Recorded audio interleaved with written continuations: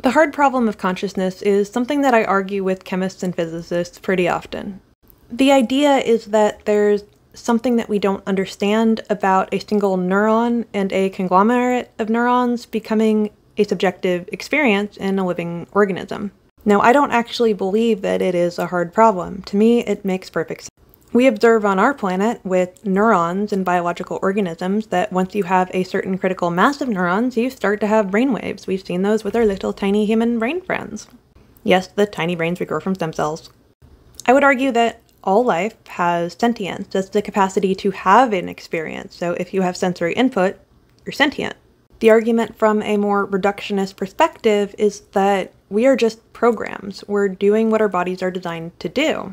Whether or not you believe in quantum physics or whether or not you think time has physical properties, it doesn't really matter if there's randomness. We are just programs. This is something that I disagree with. It's also an idea that I think has caused a reasonable amount of harm in the scientific community. The concept of pain, for example, the ability to feel pain, involves not reacting to negative stimuli, but having components of your brain that are capable of receiving pain.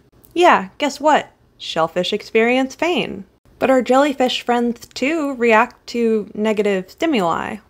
Despite not having a brain, they can learn and remember things.